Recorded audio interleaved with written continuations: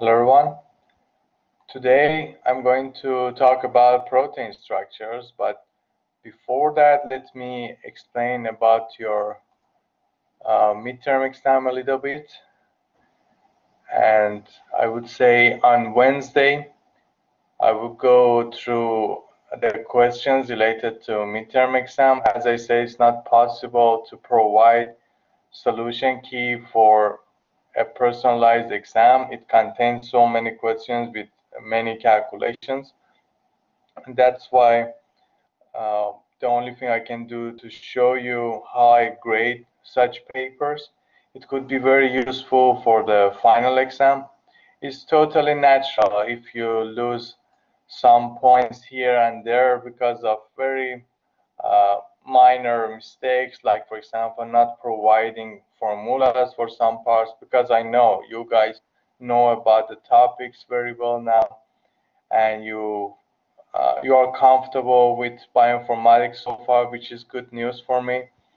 And so far I graded about 10 papers or 12 papers if I'm not mistaken, and it was very satisfying. I'm happy with your performance, and hopefully for the final, after you understand about your errors, then you will get even better mark for the final exam, because this is true that topics are related in bioinformatics, but we can't say that it's getting harder. This is not the case, and I'm sure that you can handle it very good for the final.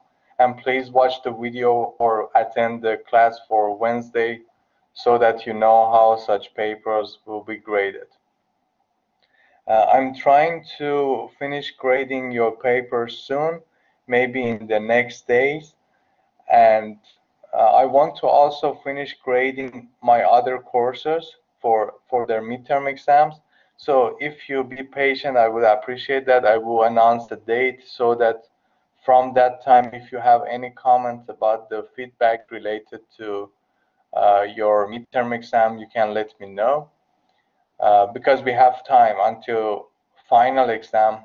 If there is a problem with your feedback, then I can fix it. So there's no rush, we can do it on time. So for sure I will announce the date so that from that time you can comment about my feedback. Until that time, please avoid sending me emails and talking about it, because I want to finish grading for everybody first, so that because everyone are waiting, you know the feeling. So everyone are waiting for their papers to be graded first, and then we will have about 1 month time to talk about it. Okay guys, let's go through our new lecture, protein structures. Today I'm going to talk about biological context that we need for next session. On next Monday, we will talk about the bioinformatics part of it, but today is mostly related to molecular biology. Let me remind you about proteins. That first, from gene to mRNA, we had transcription, we had sequence of DNA, and each triplet of these mRNA, we call them codon. And you know each triplet can be translated into amino acids. So first we had this DNA, then we transcribe it to mRNA, then we translated it to protein. And as you see here, for example, usually we have, not usually, always we have 4 nucleotides, A, C, G, T, and for mRNA, instead of T, we have U.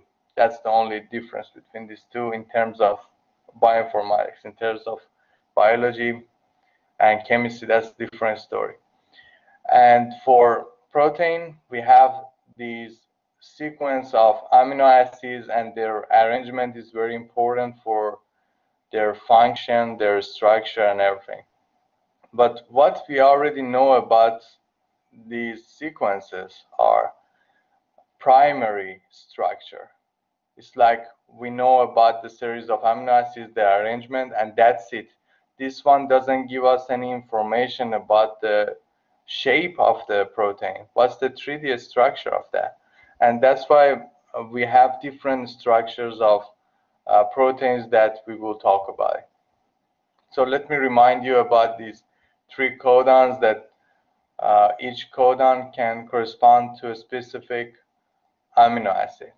And we usually show them just by using 1 letter inside our sequences.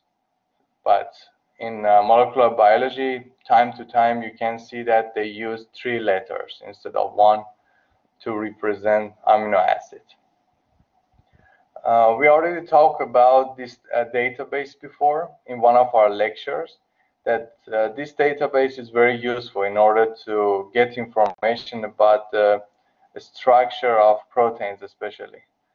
So if you just name your protein here, then you can search for it and get information about the structure, about the sequence, and so on.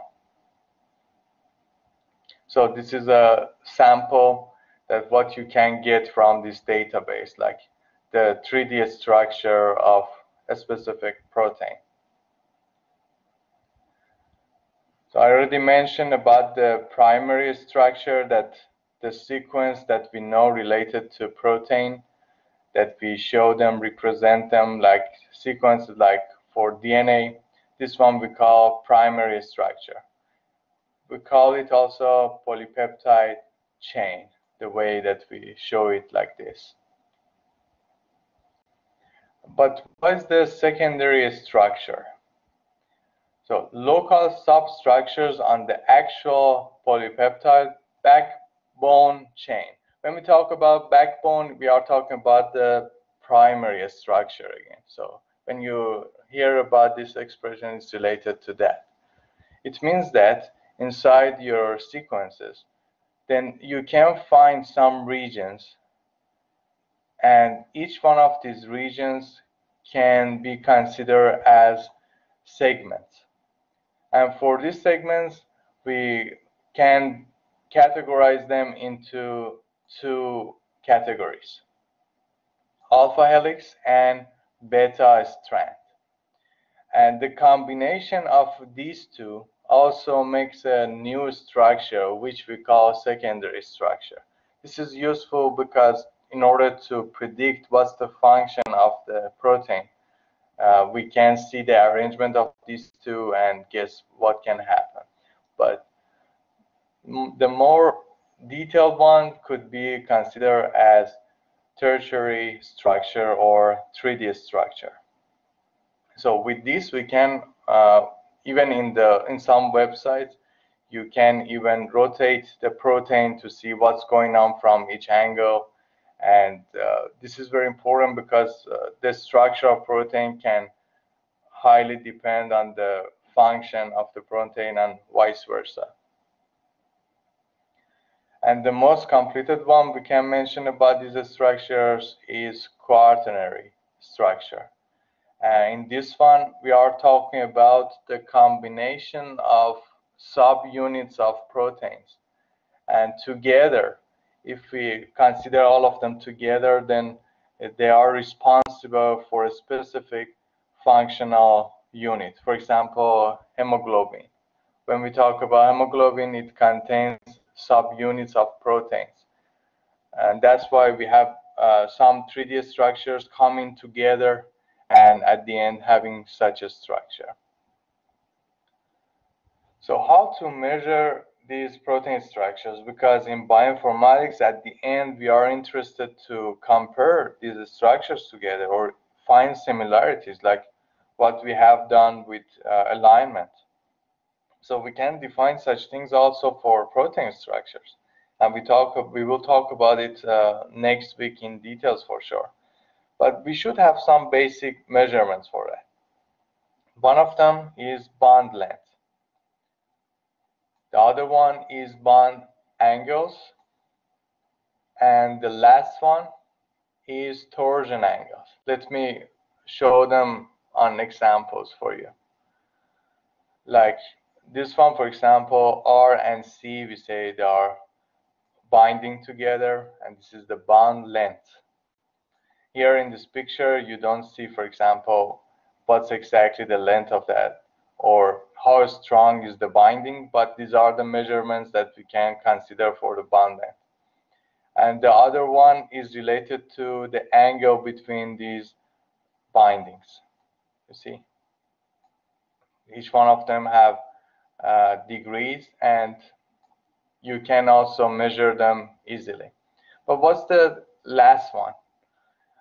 Assume that we have such structure, such bonds, and here we have also for this part. We can consider each part as a page, and when you compare these two pages together, because we are talking about 3D structure, in the 3D structure, then we have pages, and pages can have specific angles, degrees between them.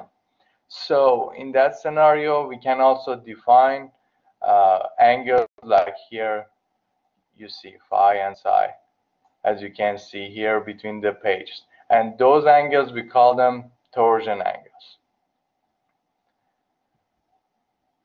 And as you can see, by the way, chemistry could be a background related to protein structures.